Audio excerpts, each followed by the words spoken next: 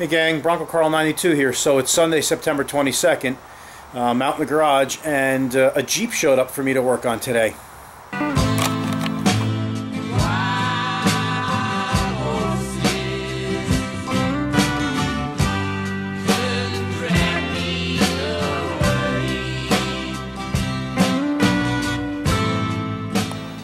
Alright, so my buddy Jim called me up yesterday and he told me that they picked up a 2008 Jeep Cherokee for his son, I guess a couple weeks ago, and they're supposed to give it to him, I guess, next Saturday on his birthday. So it's been at his house, kind of hidden, and they started up and the check engine light came on. So you want to know if I could take a look at it? So I told him, sure, bring it over. So let's take a walk over there and see what we got. Alright, so here it is. It's a pretty clean vehicle. I was actually supposed to go look at it with him, but I never had a chance. Maybe I'm sorry that I didn't. But anyhow, let me hook up the scanner and see what we got.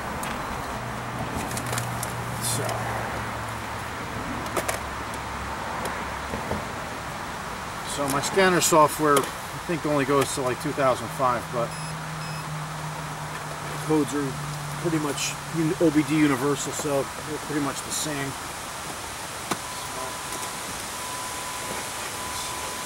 Chrysler.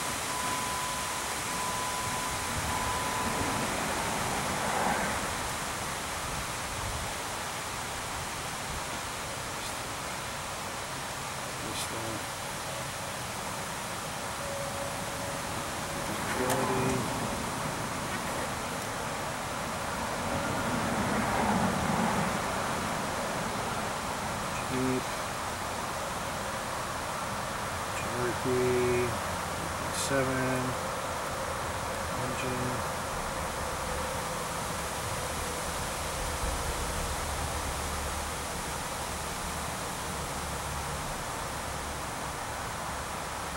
Now he thought that the light might have come on because the thing's been sitting around, but I don't know. By work we got cars that sit there for months, and they don't ever have any check engine lights on mysteriously. Well, not ever, but most of the time not. So, stored codes. Knock sensor.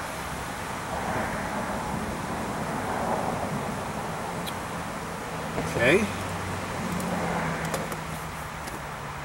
Let's take a look under the hood and see if we got anything. I'm going to just move us over to the garage. Alright, so I got it in the garage here. Let me see if this thing actually knocks.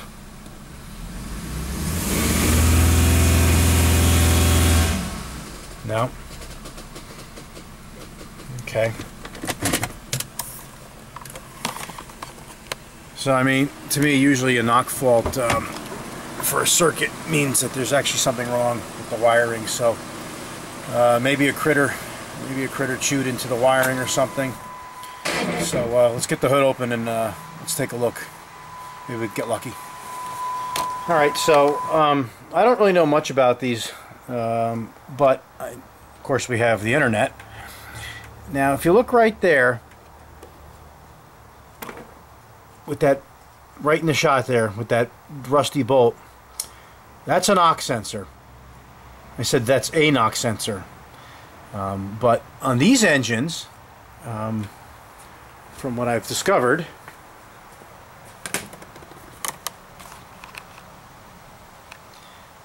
both knock sensors are located underneath the intake manifold. So that's interesting. Now the next thing I noticed is that if you look, hang on a second. Okay, if you look back here, it's kind of hard for me to get my hand over there, but see that connector here? I'm trying to do this without knocking the camera around too much. But back there, there's a connector that my finger's pointing to. Well, that is a knock sensor connector that's just flopping in the breeze. And over there, I wish I had another another flashlight over here.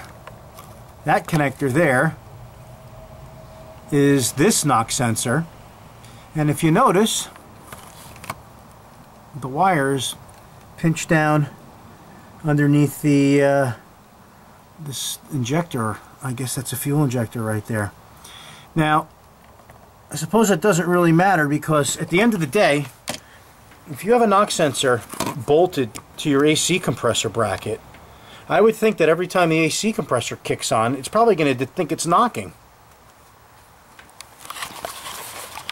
So I think what I'm going to do is I'm going to call Jim up and see what he wants to do about this, because it seems like a bunch of BS to me. So anyhow, I'm going to give him a call, and we'll put you back on. Alright, so I called Jim.